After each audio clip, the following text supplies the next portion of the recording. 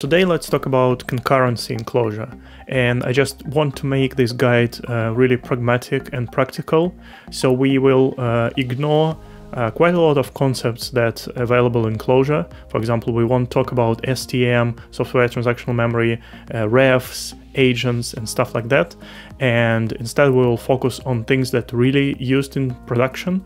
So we'll cover main things you need to know about concurrency, threads, futures and all that stuff, and it will cover 95% of all needs you will encounter if you work with a production Clojure application.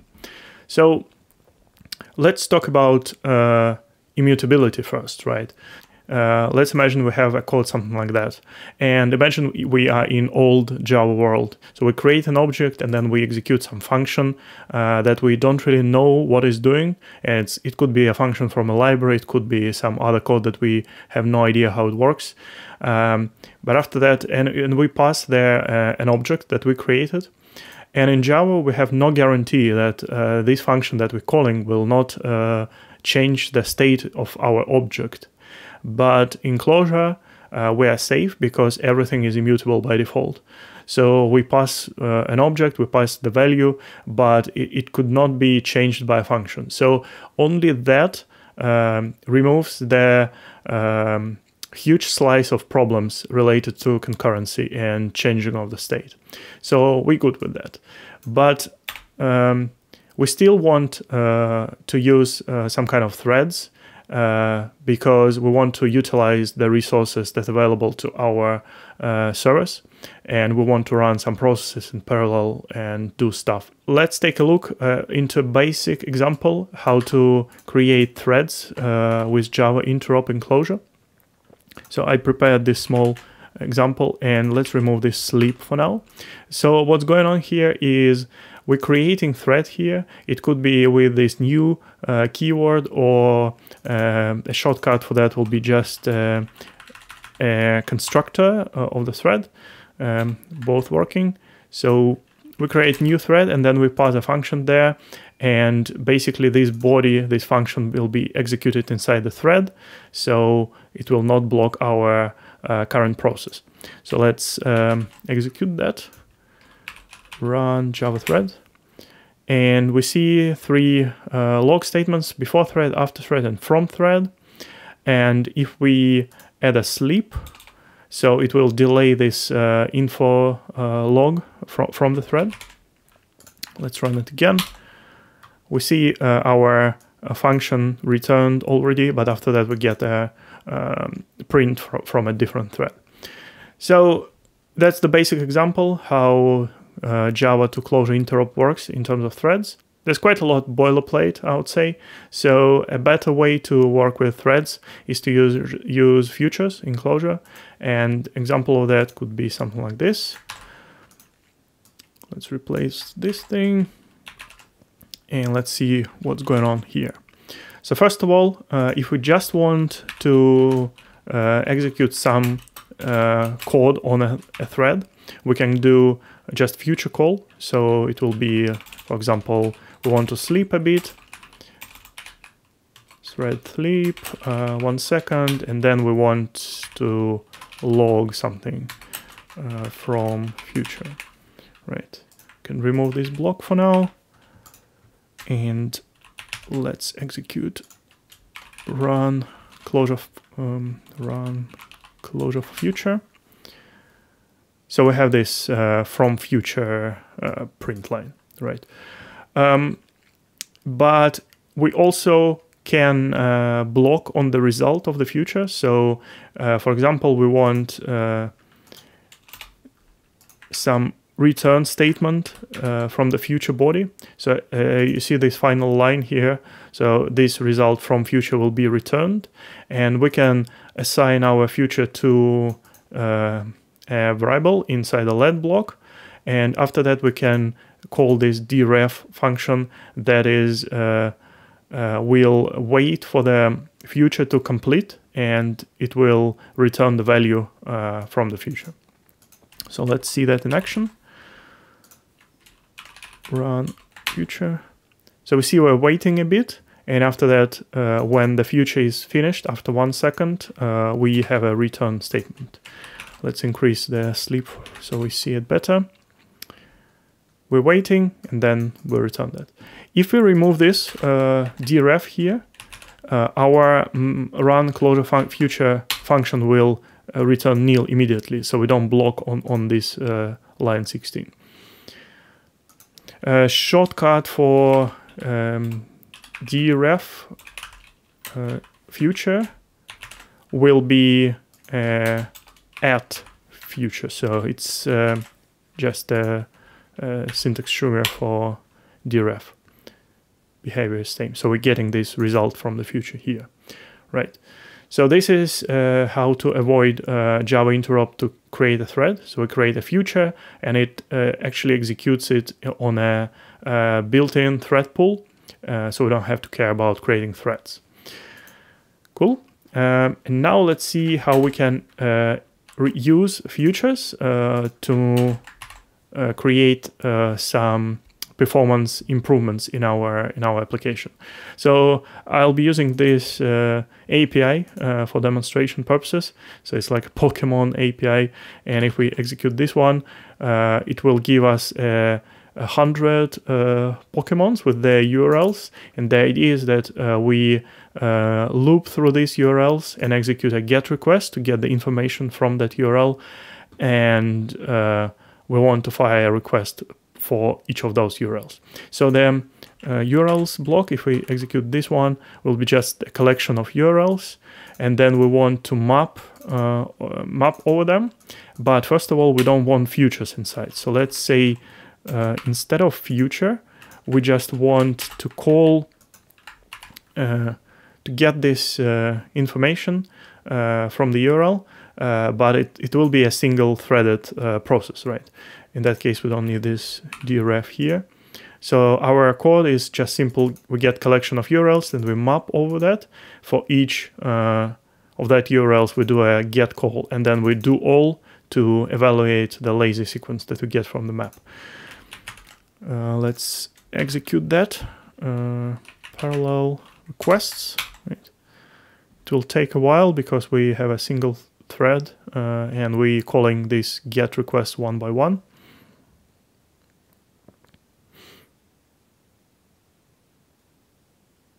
Yeah, as you can see, it takes a while, and also there is a time function, so we can measure how long our function call takes, and we want to hide the result, so we can do something like def result, and we call time, and inside we do parallel requests. So let's see how long it takes.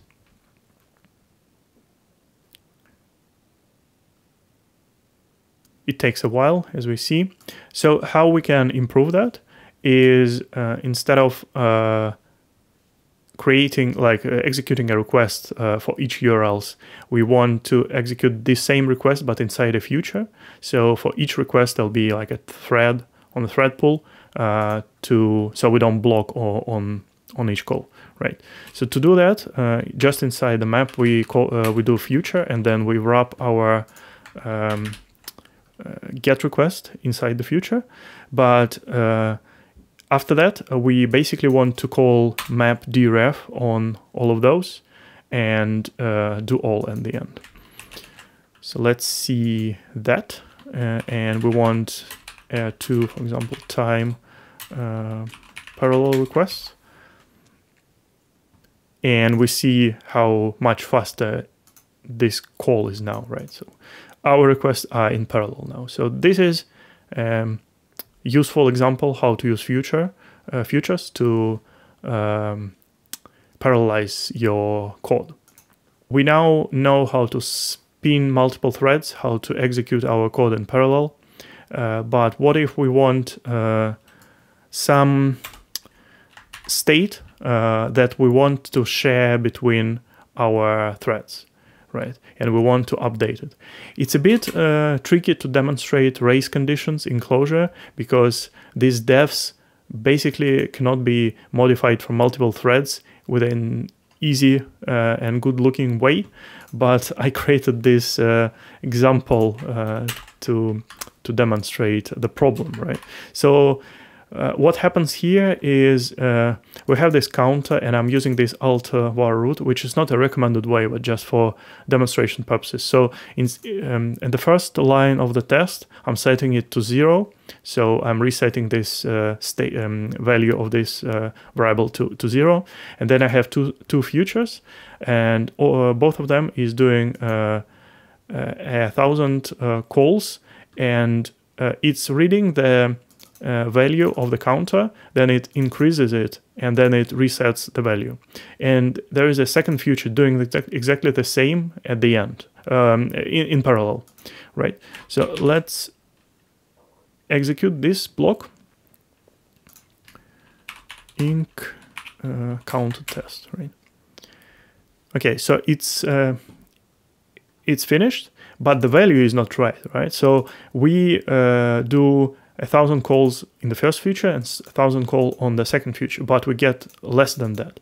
And it's because we have the race condition. So the future gets the counter value. So it's 1 here and 1 here. We do increment here, and we set the counter to 2, right? But actually it should be 3, for example, because we executed like the increment from 2 threads.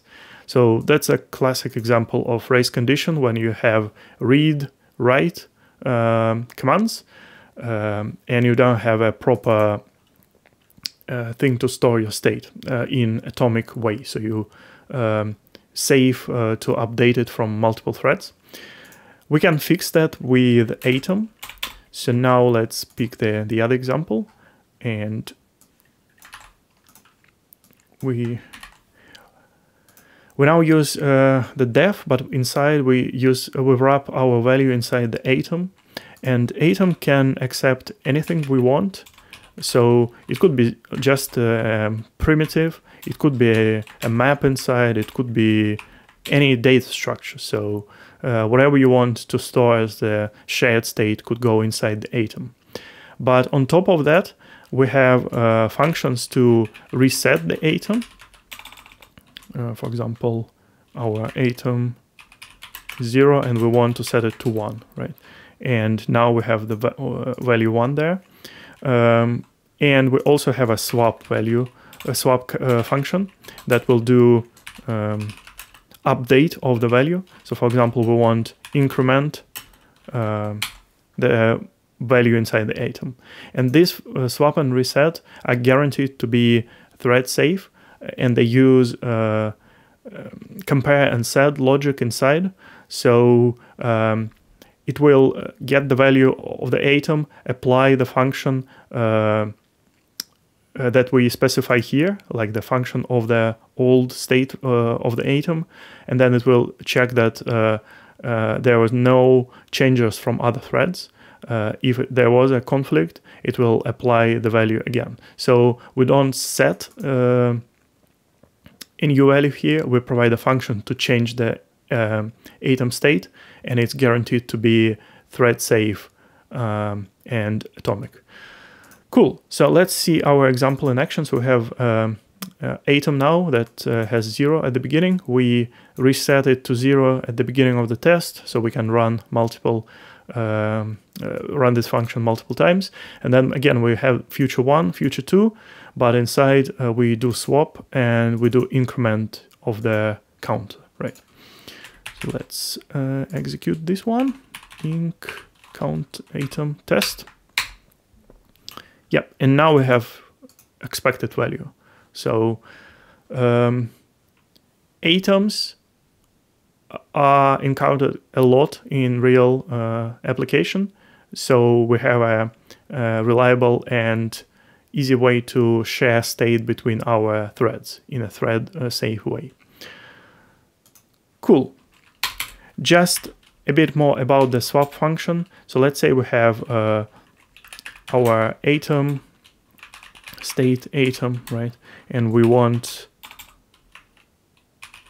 Atom and we want a vector inside, right? So the swap function will be, we provide state Atom at the first argument, and then we basically provide a function that takes an old value and we can update it here, right? So we can say, for example, how we want to update it. So maybe we want conj and some value inside our vector, right? So we can write it here. So we want conj old value, and we want to like add 1 there, right?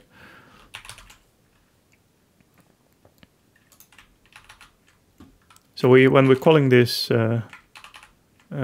swap, we're basically adding extra 1 at the end of the atom. And if we deref the state atom, we see the value. And also this could accept extra arguments, right? So for example, we want like to have an extra argument on this level, so it's function, and then it will be one or more arguments as we want. And in that case, this function should accept this number of arguments. So the first one will always be old state of the atom, and then we have arg1, arg2, etc. So in that case, we will have like 10 and 20, and we can print that old value arg1, arg2.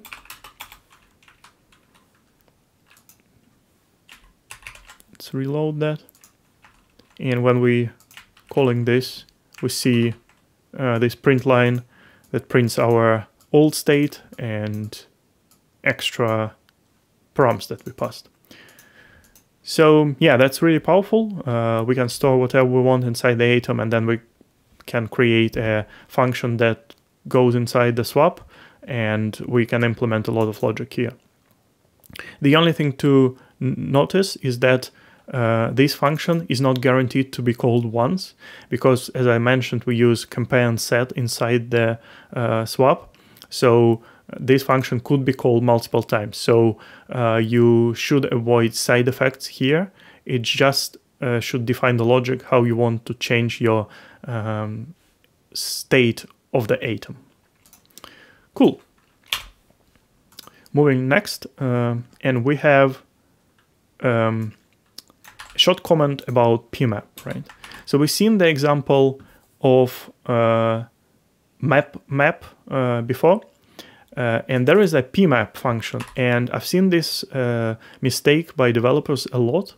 So if they want a cheap way to parallelize their map processing, people just tend to use pmap without actually checking the docs, but it's actually said here explicitly that it's only useful for your tasks that are CPU intensive. So, and that's because it calculates the concurrency level based on the available processor. So it's not a smart idea to use pmap to spin a lot of parallel requests, because you can achieve more concurrency with futures or the approach that we're going to discuss now. So a great library to have a better pmap is called the Claypool, and let's pick this example.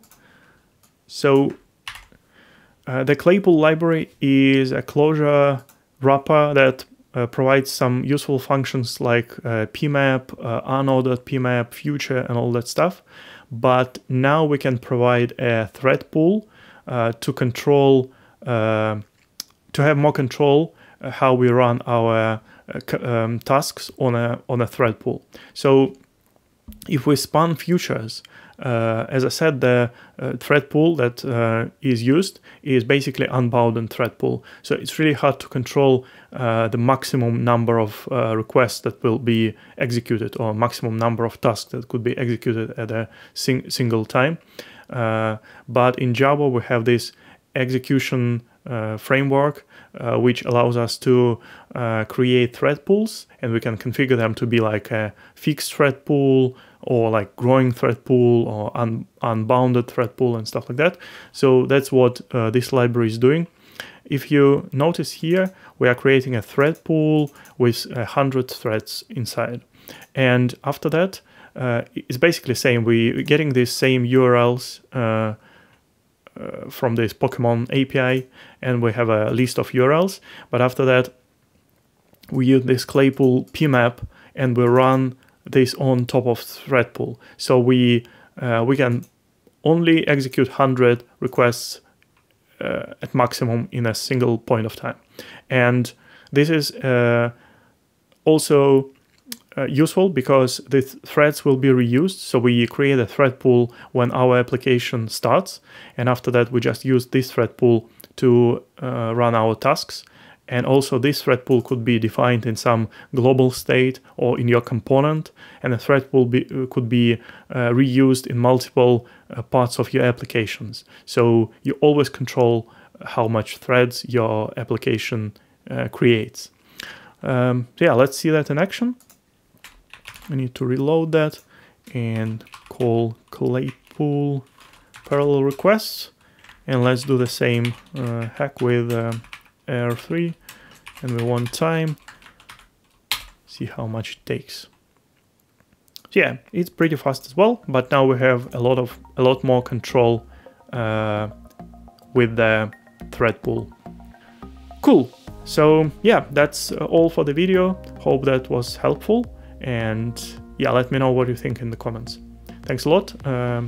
Don't forget to like, subscribe, and leave comments, and see you in the next video. Bye bye.